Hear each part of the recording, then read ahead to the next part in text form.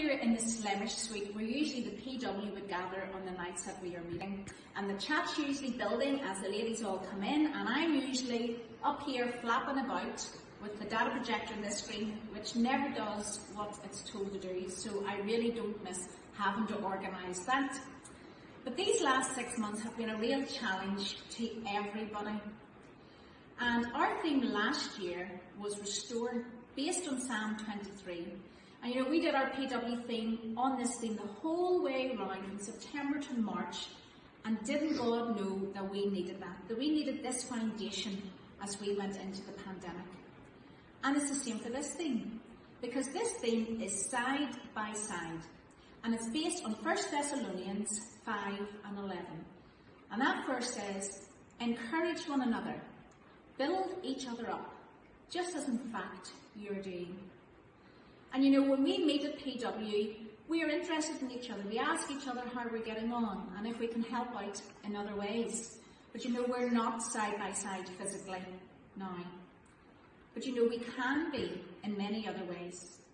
We can do it maybe by texting, or by phoning, or by sending a wee letter, or by calling at somebody's house, socially distanced, and we can encourage each other and we can reach out. You know, we have such a privilege and an honour as women in the church just to be able to do this. We're all in different seasons and times in our lives, and maybe you've been through a particular situation and you see somebody else going through it, and you can come alongside them and build them up and bring them along. Or maybe there's somebody who's in the same situation as you, and side by side you can encourage one another on that journey. And maybe there's somebody out there who needs some encouragement, or who needs to reach out, and we would encourage you to do that, because we don't always know what is happening. And so if you do need that, reach out to a friend, reach out to a family member, phone a friend, phone the manse, but don't sit and suffer alone, because there's always somebody who can walk with you side by side.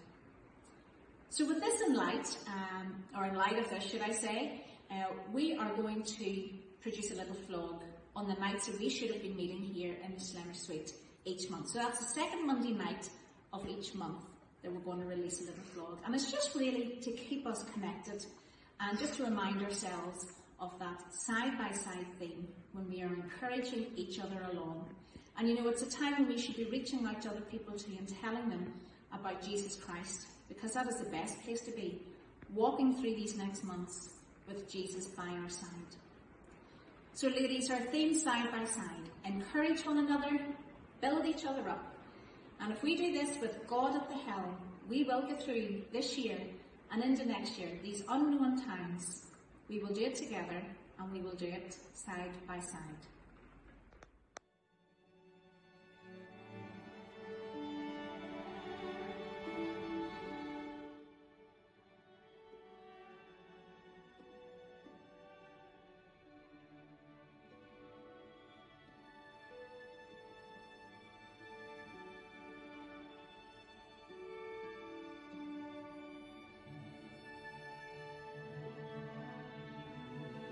Way back in 2019, no one could have imagined the way our world would change in just a matter of months, weeks and days.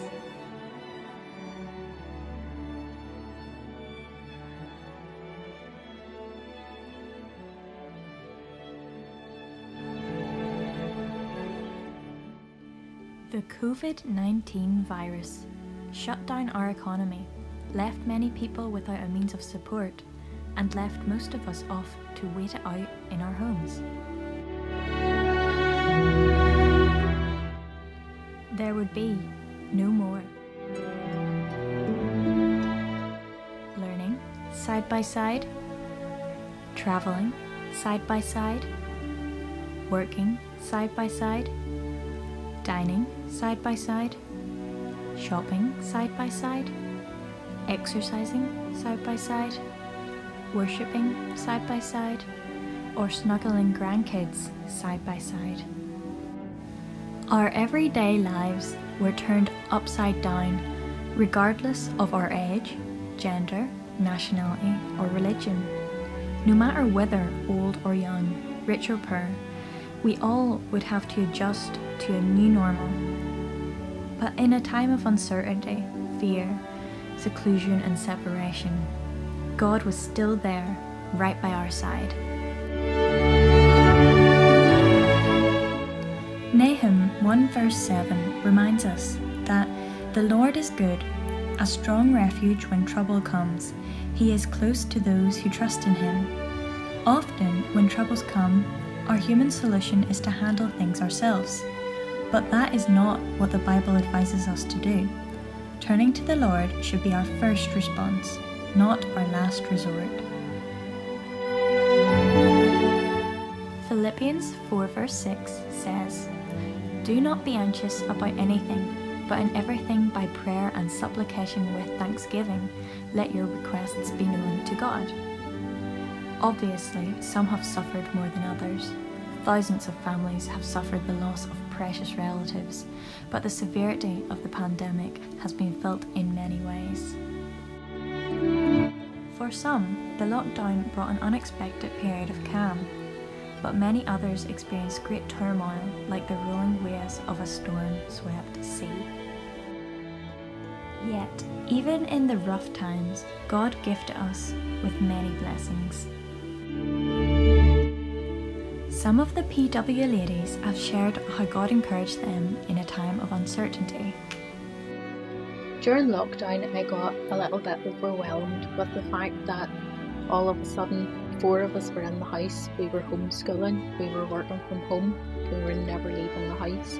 We couldn't go to visit family and friends, and I found Mark's daily vlogs very encouraging and very uplifting. I really enjoyed right through from a Monday, right through to Fun Fridays. I just wish that they had continued on another couple of weeks so that Ahoghill could have won. I have been encouraged by the song Faithful One. God is described as faithful, unchanging, ageless, Rock of Peace and Lord of all. And the response is, "You are my rock in times of trouble. You lift me up when I fall down. All through the storm, your love is the anchor. My hope is in you alone." What lovely, encouraging words. In the immediate lockdown, I loved the fact that nobody was coming to your house. And even though I'm a people's person, I liked the fact that I could wear what I wanted to wear, do what I wanted to do, without anybody coming up the driveway. I loved also spending time with Rebecca and Abigail and with Mark. And also, even though I was frustrated like many of us were in lockdown, just for different reasons, I really liked the fact we could get off the hamster wheel of life that many of us have been on, and just to take time to rest and to grow in God's Word. And that has continued over the past few months, for which I have been really thankful. During lockdown, I still had to go out to work as I was an essential worker. I found going out very stressful. As I closed the door behind me in the morning, I prayed that God would keep me safe. I found encouragement and comfort in the words of Psalm 46, where it says, "God is our refuge and strength, an ever-present help in trouble. Therefore we will not fear, though the earth give way and the mountains fall into the heart of the sea." In verse 10 it says, "Be still and know that I am God." Isn't it wonderful to know that God is in control in the midst of uncertainty, and that He is with us and is able to deliver us? I was really encouraged during lockdown when we were out for a walk one day and there was a stone by the side of the river and someone had just painted it and left it there, and on it was the verse Isaiah 43 verse 2, "When you pass through deep waters I will be with you." And that was just a wee moment of encouragement. During lockdown it was just God saying, with all that's going on in the world at the minute, I am here and I am with you. COVID-19 has reminded us that we do not control our own lives, but are completely dependent on the living God who operates this world according to what He knows is best. Though we may not always understand everything God does, we must trust in His care and wisdom. The reality is that we are all facing a global pandemic, that at the present time we can only mitigate until we find a medicine to control it and a vaccine to prevent it. Each and every day, we must intentionally fix our thoughts upon God. We have a God who, from the beginning of the Bible to the very end, longs to be with and care for his people. We need not fear, for in Matthew 28, verse 20, the Lord declares, "I am with you always, even to the end of the age." God promises to stay by our side in every circumstance of life. Horatio Spafford was a man who experienced great trials and tragedies in his life. He lost his only son to scarlet fever. He lost his wealth in the Chicago fire of 1871, and then lost his 4 daughters to the sea when the ship they were travelling on collided with another and sank in the Atlantic Ocean. His wife informed him of the sad news in a telegram saying, "Saved alone, what shall I do?" Horatio immediately set sail for England. As his ship passed over the spot where the shipwreck had happened, Horatio thought about his daughters, and God spoke words of comfort to his heart, and a new hope filled his mind. He wrote them down, and they became the well-known hymn, "It Is Well With My Soul." This old hymn has been reinterpreted and modernised by Stuart Townend. We serve a God who is able to both walk on water and calm the waves. He will stay by our side through this storm if we ask him. With faith in a loving God and with trust in his divine help, we can confidently say, it is well with my soul.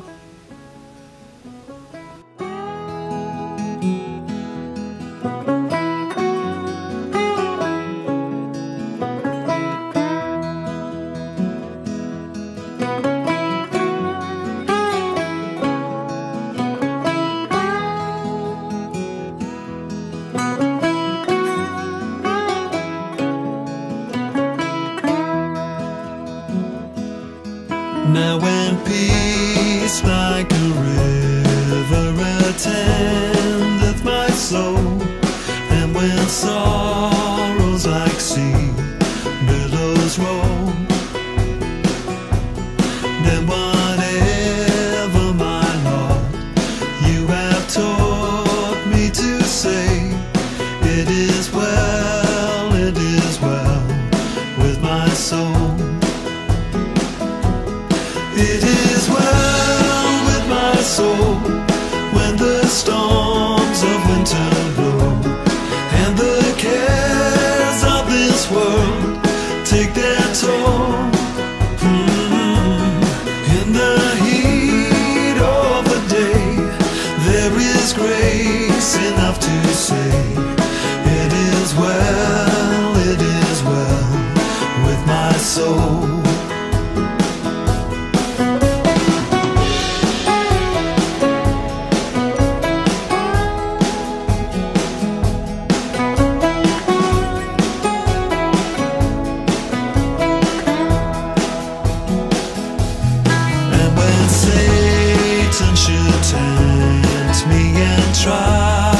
Should come, let this blessed assurance control, for he sees every weakness and knows every fear, and has shed his own blood for my soul. It is well with my soul when the storms of winter blow and the cares of this world take their toll.